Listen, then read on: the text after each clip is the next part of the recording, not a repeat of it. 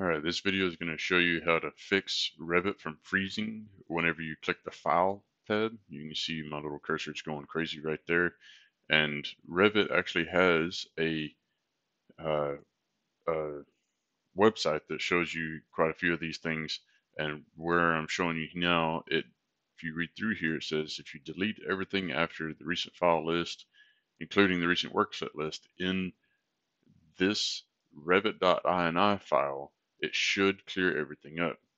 So what that looks like is if you were to navigate to that address that it's talking about,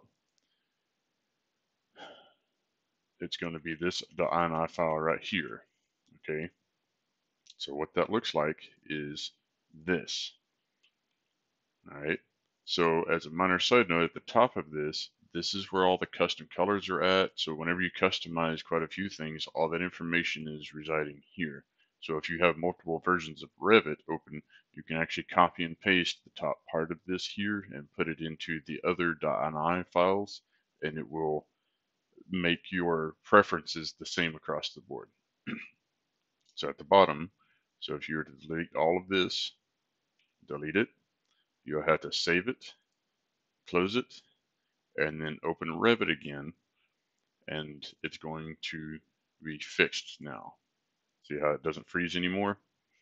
Very simple and easy solution. It took quite a while for me to find that, but once I did, and I actually have to do this every couple of months. I'm not quite sure why, but it happens.